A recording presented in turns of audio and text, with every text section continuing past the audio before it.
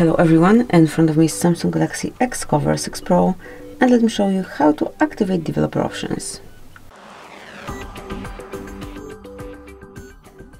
So at first we have to open the settings, then find and select About Phone and go to Software Information. Here locate build number and tap on it 7 times. Then draw your unlock pattern, and that's it. As you can see, developer mode has been enabled. So let's go back, and now just scroll a bit lower and developer options appeared right here. Click to open, and now you can smoothly use all of them however you like.